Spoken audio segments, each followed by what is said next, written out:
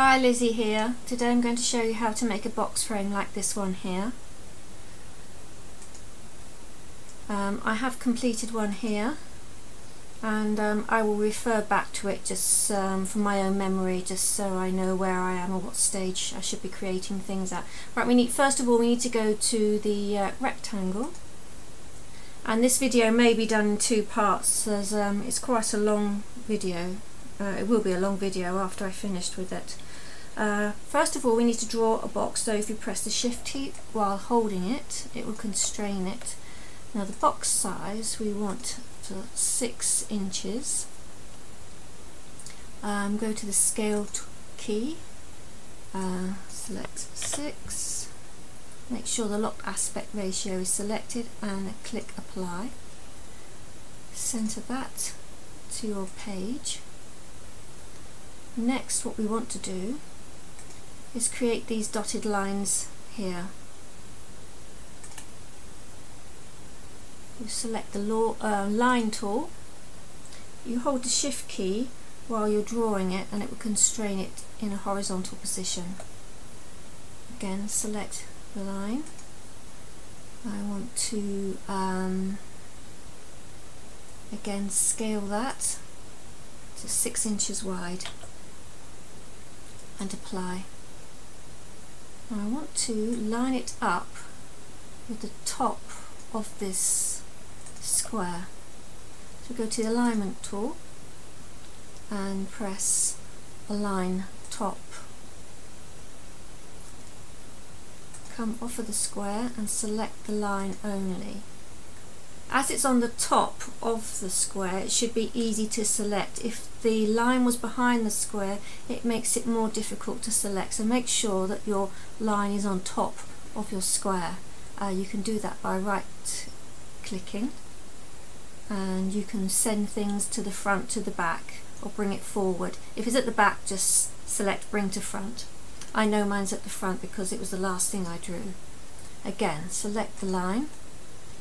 I want to duplicate these now.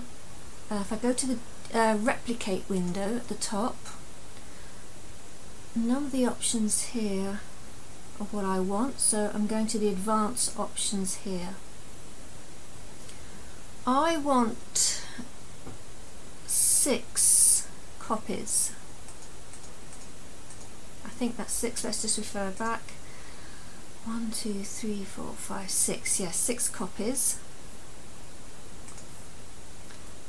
And I want them an inch, spaced an inch apart. So make sure that the X position is at 1 inch. And keep your fingers crossed and let's press replicate.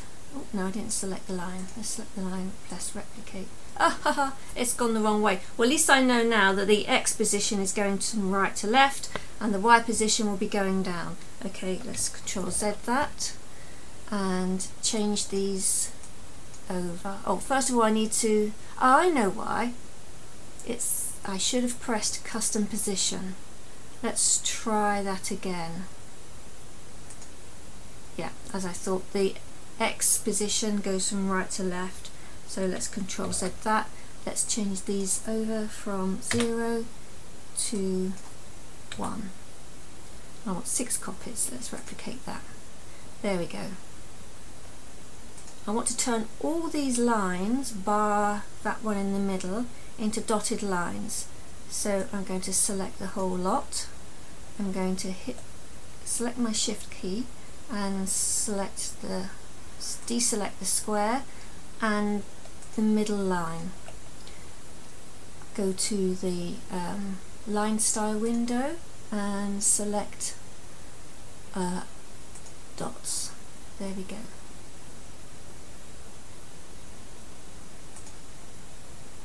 Now I don't want that square anymore, so I'm just going to move it off to the side.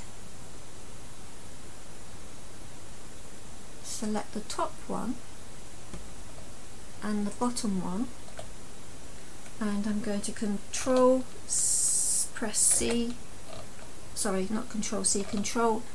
F will duplicate one on top of the other. I want to rotate those 90 degrees. and I'm going to turn those back into a solid line. Let's hope this... Can you see now? That's what I'm trying to achieve, and have done.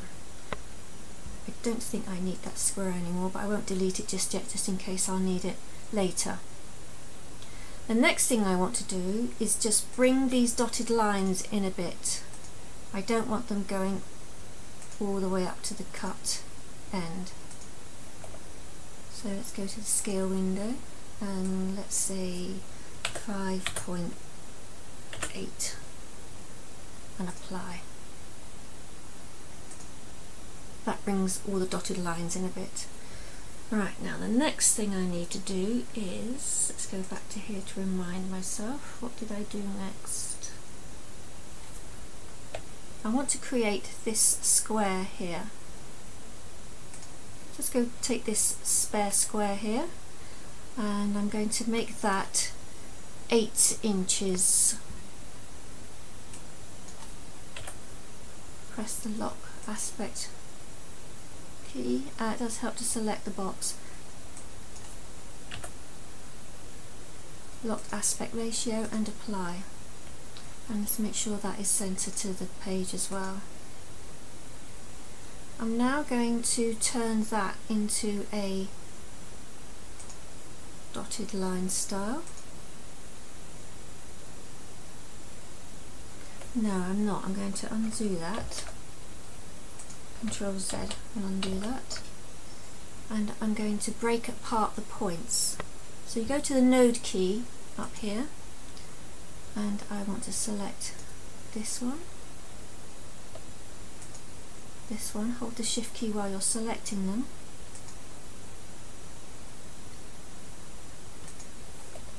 and then go to break path. Now we need to release that path, and now each one of these becomes a separate line. Now the side lines, I want to duplicate, that's the original line, and I now want to duplicate it 3 more times. So take this one, and I go back to the replicate tool, back to the advanced options. This time I want to go in the X, to right to left, make that 0. I want 3 copies. Let's just check, was it 3 copies? Yes, 3 copies. Excuse me, my cat's howling. Right, sorry about that, I'm back now. My cat was demanding its dinner. Right, now I will get back to creating the sides, because we want these lines about 1 inch apart.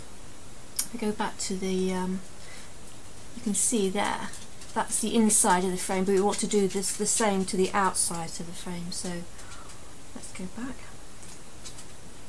and take this line, and we want to go 1 inch apart 3 times. Let's hit the replicate button. Now you want to do the same to the left. Now if I hit the same thing, it's going to make 3 lines to the right. Now I don't want it to go to the right, I want it to go to the left. So I'm going to put a minus in front of the 1 and hit replicate. There we go.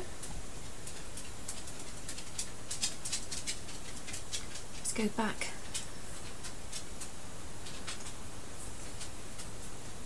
Right, okay.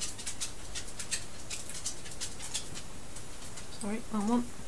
Now this top one, I want for it to reach out to the sides here. So if I select the whole lot, I know that it's 14 inches.